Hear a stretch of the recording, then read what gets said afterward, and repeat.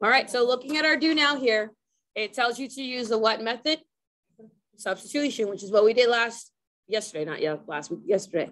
So step one of substitution is to choose the equation that's either isolated or easy to isolate, right? And that would be this one. It's already by itself. So we already have step one is done for us. Y equals 3x minus 3. Okay. Step two is to take that and substitute it into the other equation. So you're taking all of this and substituting in for the other variable. Okay. And it's a y by itself, not an x by itself.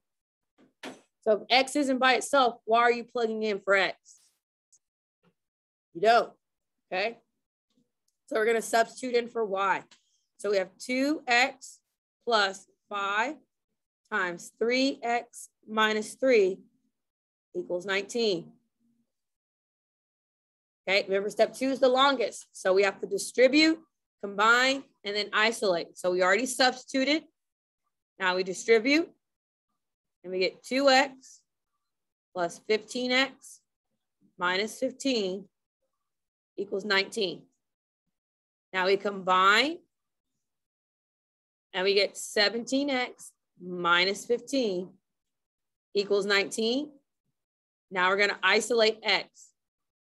So to get x by itself, I'm going to add 15. What I do to one side, I do to the other. And that leaves me with 17x equals 34. Divide by 17. And I get x equals 2. So now I know half of my answer is 2. Step 3 is to take what you got here and plug back into step 1. So I got x equals what?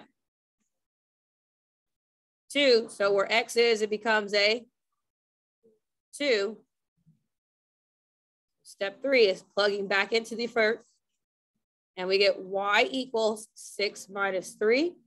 And what is 6 minus 3? 3. So my solution is x comma y. So my solution is 2 comma 3. Okay, I gave you this do now to show you that x, it doesn't always have to be x that you isolate. It can also be y. Huh?